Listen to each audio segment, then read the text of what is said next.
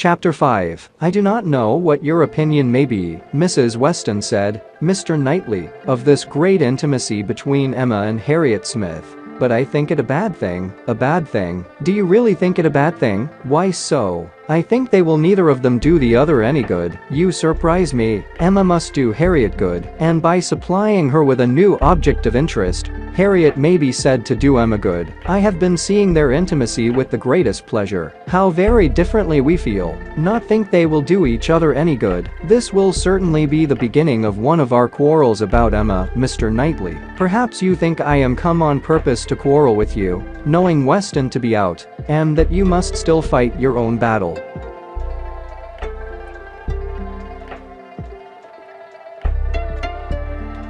Mr. Weston would undoubtedly support me if he were here, for he thinks exactly as I do on the subject. We were speaking of it only yesterday, and agreeing how fortunate it was for Emma that there should be such a girl in Highbury for her to associate with. Mr. Knightley, I shall not allow you to be a fair judge in this case. You are so much used to live alone that you do not know the value of a companion, and perhaps no man can be a good judge of the comfort a woman feels in the society of one of her own sex, after being used to it all her life. I can imagine your objection to Harriet Smith. She is not the superior young woman which Emma's friend ought to be. But on the other hand, as Emma wants to see her better informed, it will be an inducement to her to read more herself. They will read together. She means it, I know.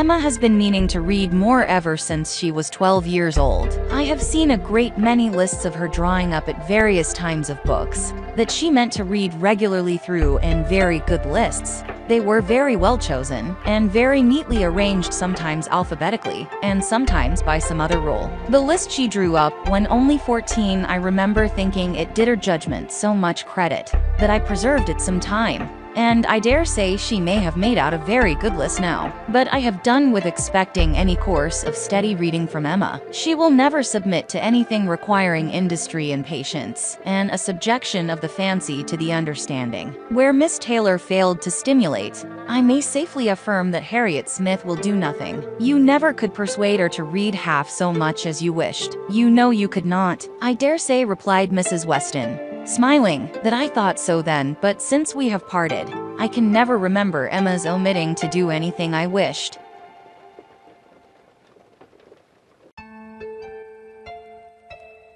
There is hardly any desiring to refresh such a memory as that, said Mr. Knightley, feelingly, and for a moment or two he had done. But he soon added, who have had no such charm thrown over my senses, must still see, hear, and remember. Emma is spoiled by being the cleverest of her family. At 10 years old, she had the misfortune of being able to answer questions which puzzled her sister at 17. She was always quick and assured, Isabella slow and diffident, and ever since she was 12, Emma has been mistress of the house and of you all. In her mother she lost the only person able to cope with her. She inherits her mother's talents, and must have been under subjection to her. I should have been sorry, Mr. Knightley, to be dependent on your recommendation, had I quitted Mr. Woodhouse's family and wanted another situation. I do not think you would have spoken a good word for me to anybody. I am sure you always thought me unfit for the office I held. Yes, said E, smiling, you are better placed here,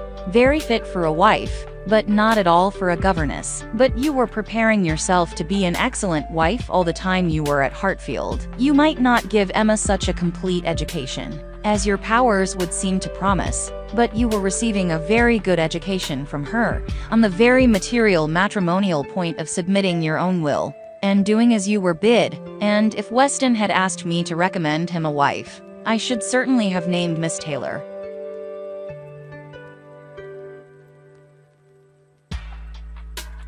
Thank you. There will be very little merit in making a good wife to such a man as Mr. Weston. Why, to own the truth, I am afraid you are rather thrown away, and that with every disposition to bear, there will be nothing to be borne. We will not despair. However, Weston may grow cross from the wantonness of comfort, or his son may plague him. I hope not that. It is not likely. No, Mr. Knightley, Do not foretell vexation from that quarter. Not I, indeed. I only name possibilities. I do not pretend to Emma's genius for foretelling and guessing. I hope with all my heart. The young man may be a Weston in merit, and a Churchill in fortune. But Harriet Smith, I have not half done about Harriet Smith. I think her the very worst sort of companion that Emma could possibly have. She knows nothing herself, and looks upon Emma as knowing everything. She is a flatterer in all her ways, and so much the worse, because undesigned. Her ignorance is hourly flattery. How can Emma imagine she has anything to learn herself, while Harriet is presenting such a delightful inferiority? And as for Harriet, I will venture to say that she cannot gain by the acquaintance. Hartfield will only put her out of conceit with all the other places she belongs to. She will grow just refined enough to be uncomfortable with those among whom birth and circumstances have placed her home. I am much mistaken if Emma's doctrines give any strength of mind, or tend at all, to make a girl adapt herself rationally to the varieties of her situation in life. They only give a little polish.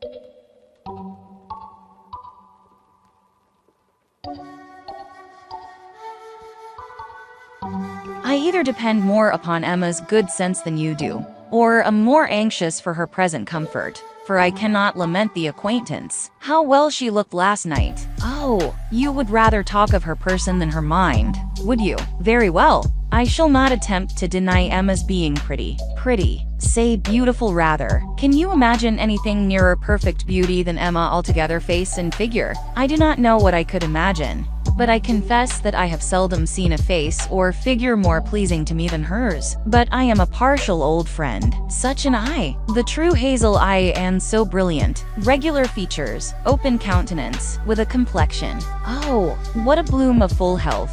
And such a pretty height and size, such a firm and upright figure. There is health, not merely in her bloom, but in her air, her head, her glance. One hears sometimes of a child being the picture of health now. Emma always gives me the idea of being the complete picture of grown-up health. She is loveliness itself. Mr. Knightley, is not she?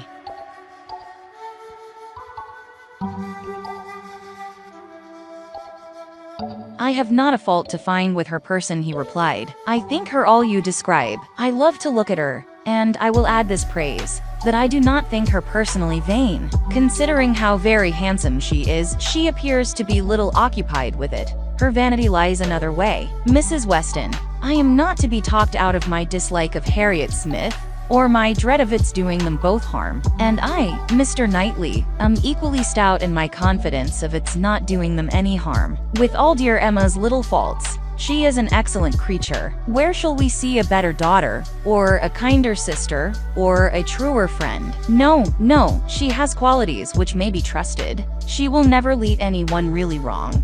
She will make no lasting blunder.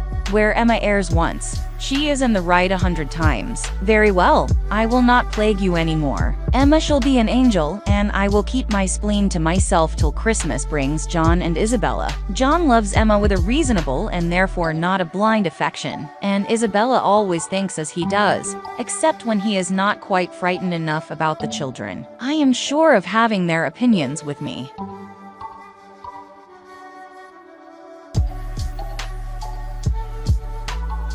I know that you all love her really too well to be unjust or unkind, but excuse me, Mr. Knightley, if I take the liberty. I consider myself, you know, as having somewhat of the privilege of speech that Emma's mother might have had. The liberty of hinting that I do not think any possible good can arise from Harriet Smith's intimacy being made a matter of much discussion among you. Pray excuse me, but supposing any little inconvenience may be apprehended from the intimacy, it cannot be expected that Emma, accountable to nobody but her father, who perfectly approves the acquaintance, should put an end to it, so long as it is a source of pleasure to herself. It has been so many years my province to give advice, that you cannot be surprised, Mr. Knightley, at this little remains of office. Not at all, cried he. I am much obliged to you for it. It is very good advice, and it shall have a better fate than your advice has often found, for it shall be attended to. Mrs. John Knightley is easily alarmed, and might be made unhappy about her sister.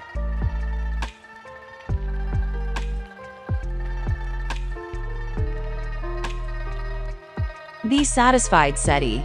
I will not raise any outcry. I will keep my ill humor to myself. I have a very sincere interest in Emma. Isabella does not seem more my sister, has never excited a greater interest, perhaps hardly so great. There is an anxiety, a curiosity in what one feels for Emma. I wonder what will become of her. So do I, said Mrs. Weston gently, very much. She always declares she will never marry, which, of course, means just nothing at all. But I have no idea that she has yet ever seen a man she cared for. It would not be a bad thing for her to be very much in love with a proper object. I should like to see Emma in love, and in some doubt of a return. It would do her good. But there is nobody hereabouts to attach her, and she goes so seldom from home.